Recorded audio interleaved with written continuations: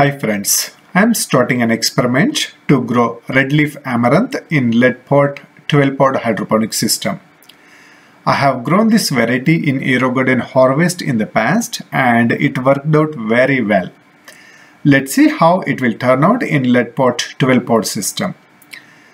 I am using some off-brand sponges that are compatible with Aerogarden, IDO, LetPot and many more hydroponic systems. Please find the link to these sponges in the description below if you are interested. I always soak the sponges in hot water to kill any germs on the sponges and prevent any unknown issues. Now I am placing about 5 seeds in each pod and starting with all pods. That's it, the garden is ready. As always, I will add water but I will not add nutrition right away.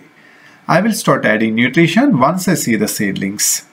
This garden comes with AB nutrition, but I recently started hating the AB nutrition because it is getting spoiled so badly and so quickly. So I will use MaxiGro nutrition throughout this grow cycle.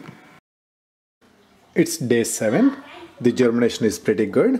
I always expect pretty good germination with Amaranth, and I see good germination this time as well. Now that I see the seedlings, I will start adding nutrition. This system comes with AB nutrition, but this time instead of AB nutrition, I will use MaxiGro nutrition throughout this grow cycle. Water capacity of this bowl is 6 liters. So I will start with 3 teaspoons of dry nutrients. Going forward, I will add half a teaspoon of nutrients for every 1 liter of water and refill. It's been 23 days. I see an interesting growing pattern. The plants in the center are doing really great. As the plants are going towards the edges, they are shorter and shorter. I am getting a strong feeling that the light on the edges is very weak compared to the light in the center. Let's see how this will turn out going forward. It's day 27. The amaranth in the center is coming very nice, but the amaranth on the edges is still pretty weak and coming very slow. I don't have any hopes on some of the pods, like this plant is too small.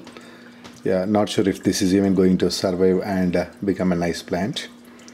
Since the plants in the center are coming very strong and getting overcrowded here, and I have no hope on this plant, I'm going to move one of these plants to the edges and I will give up on this plant. This is going to be a little tricky, but I'm doing my best.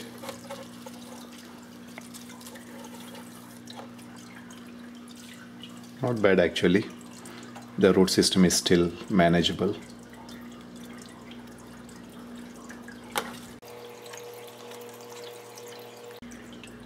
I'm just repositioning some of the pots to balance the growth. I just noticed that the water is pretty ugly here. Looks like the water movement is not that great. Wow, the water looks so dirty. I think I need to change the water once. Let's check the bowl closely.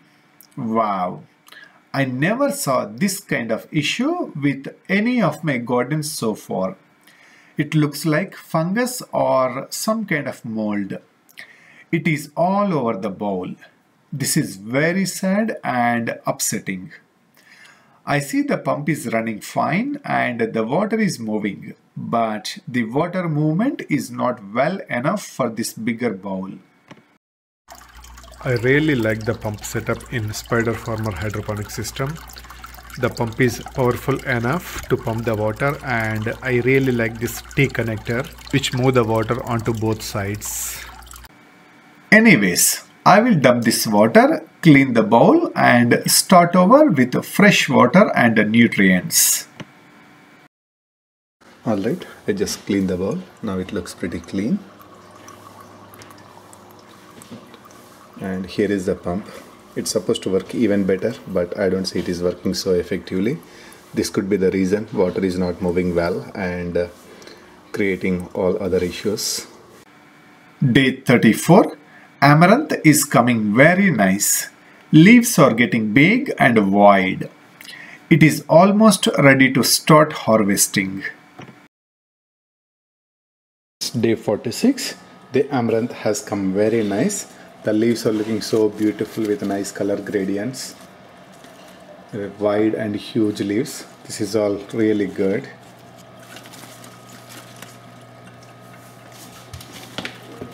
I don't see a lot of yield as I used to see with Aerogardens, but it's not bad. There are a few plants that turned out very well, but a lot of plants are really small and they didn't grow that healthy. Look at this, it's really small. Anyways, it's time to start harvesting. When we harvest, it is always better to harvest the stems, leaving 1 or 2 nodes at the bottom so that the plants will shoot out the side growth. Plants get really bushy and produce more greens as I cut the main stem. Alright, I am done harvesting all the stems. Now I am harvesting all the bigger leaves. It's day 61. Amaranth is ready for second harvest. It is coming so nice, super wide leaves and lots of amaranth. Nice color patterns, thick green and nice burgundy colors. So it's all going very well.